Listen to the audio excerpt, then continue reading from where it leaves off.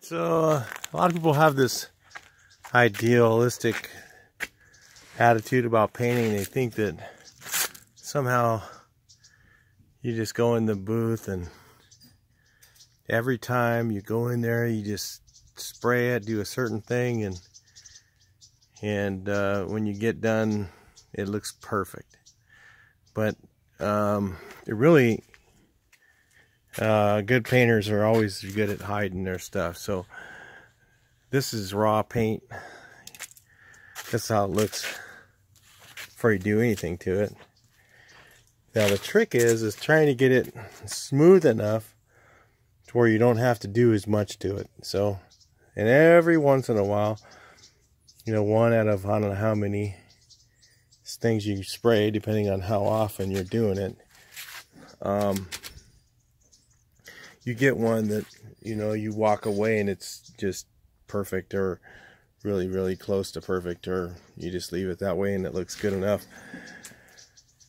And that's the myth that people have, is they figure that car paint just goes on and it just comes out perfect. Now, this thing's just a work truck, so it's not supposed to be perfect. It just was looking like crap, and I just wanted to make it look better. And I think I ran short. I couldn't even see this happening when I was doing it, but I got a big curtain right here, which is not a big deal if you use good materials. And people go, oh my God, that's terrible. You just color sand and buff it out and it's gone. You know, that's the thing. The trick is get it smooth enough. You're not looking for like everything to be like that spot right there where everything's just so perfect. You know, every once in a while like, you get lucky and that happens. But you just want it to be smooth enough to where easily you can just color sand and buff it, or you have to do little, like this thing. I definitely won't be doing anything from the lower portion of it. I'll probably just color sand and buff this section. I mean, the hood itself looks pretty much flawless. I mean, there's really hardly any dirt in it. This is just stuff that fell in. This isn't even in the paint. So you know, there's all these things that, but people think, for some reason they think that the magic happens in the spray booth, and it actually happens after.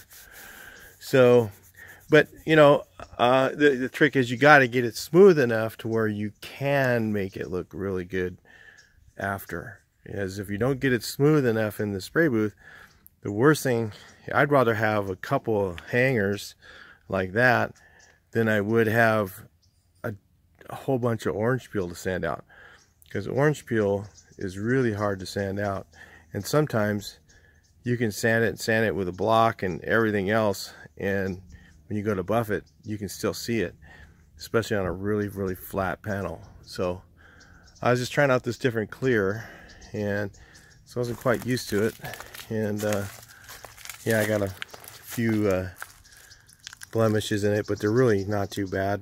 It's really just, I could even just color sand those out and just leave it alone, and it'd be fine for a work truck and everything. And it's way better than it was. If you saw the video on the Earl Scheib body work where you saw the door was all beat up, I just quickly went through and straightened it. I didn't do a real fantastic job. In fact, this dent here looks pretty crappy.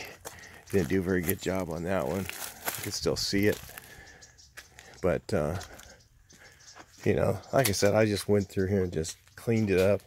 It's not looking to be perfect. This quarter has been worked and worked a few times before I got the truck, so I just ran over it, and then some of the polyester putty, when I put it on, my hardeners were screwed up, so it wouldn't get hard, so I had to scrape it back off, and of course that created more waves. And I could have sat there and, you know, primered it and reblocked it and primered it and blocked it and got it all out, but like I said, I don't really care that much. Just trying to get it to look nice enough to where it doesn't look like crap driving down the road. and a little color sanded buff on this thing, and it'll look really nice. People will be like, wow, that's a really nice paint job. We're like, yeah, that's what you think. It's all right. So anyway, that's it for the 2003 Chevy. Of course, you know, I'm not going to show spray demos, not unless I'm in a place where it's 100% kosher. So this may have not been, so I'm not going to say that it was or wasn't.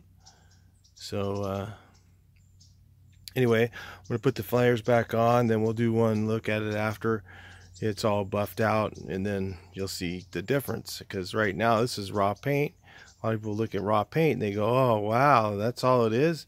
Yeah, but you go through and do your work to it afterwards, your polishing and stuff like that. If you guys watch guys like the Gunman and stuff like that, he paints, you know, 6-7 spots a day.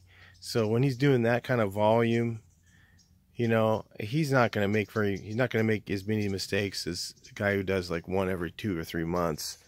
So, you know, that's even custom, the high-end custom guys, sometimes they only spray one every 2 or 3 months, and they get more mistakes in them. They just have to do more work to make them look right.